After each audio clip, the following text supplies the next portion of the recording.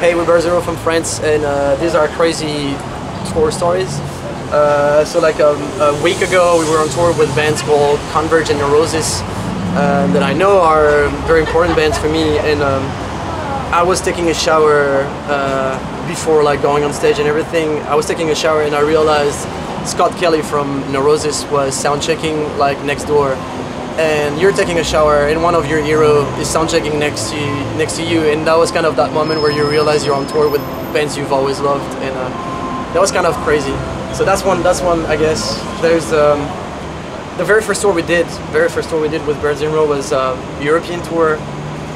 We bought our own van with like money from our parents pretty much, and second day of tour it breaks down, like the engine is dead. In the middle of nowhere, Germany, close to Cottbus, like 2 meter high snow walls next to us in the middle of the night.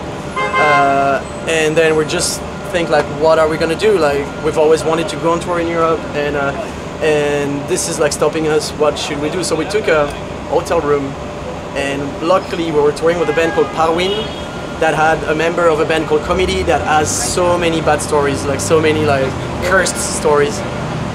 And he kind of like upped the feeling for us, like he really was like, oh man, that's no problem. And we started trying to find solutions, and I think that was the very first time we were confronted to the fact that the DIY scene is so powerful. So we called a guy from like the other side of Europe, asking like if he had a van for rent, and he was like, yeah, like, are you a DIY band? Do you book your tours? You're on your own? And we're like, yeah, so okay, I'm gonna do it for you. The guy drove in the middle of a snowstorm for like 15 hours, I think, on Red Bull.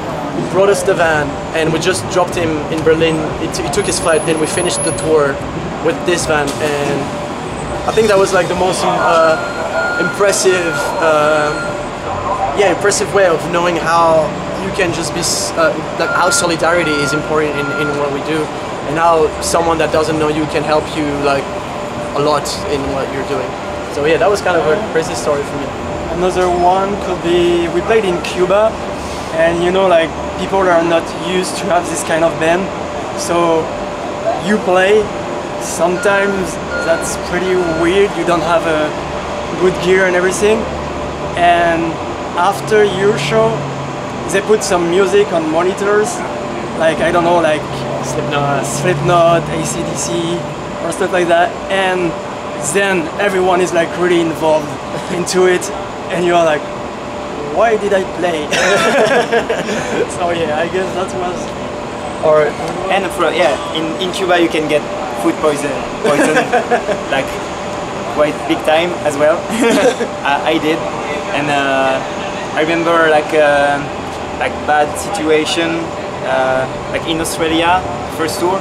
We spent like 13 days on tour, and we had 4 days off, and nothing bad happened during the tour, but on those like we took 2 days to go like to the beach and stuff, and we camp. we totally burned, and then we got sun heat and sunstrike.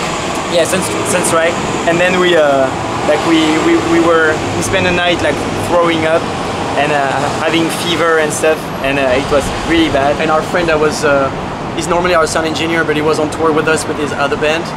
He got stung by so many mosquitoes at the same time, like everywhere. The next morning it was looking like Quasimodo pretty much, so we had to take him to the hospital in the morning. He was green, like. So everything happened when we were on vacation pretty much. Like during the tour everything was fine, but when we started like trying to camp or whatever, it was very bad. We also tried very good food in Mexico City, and very spicy food. And the very last tacos that we ate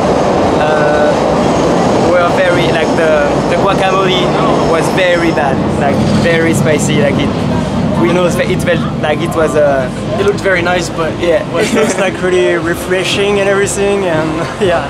So basically in France guacamole is not supposed to be spicy, right? But we didn't know Mexico everything is spicy.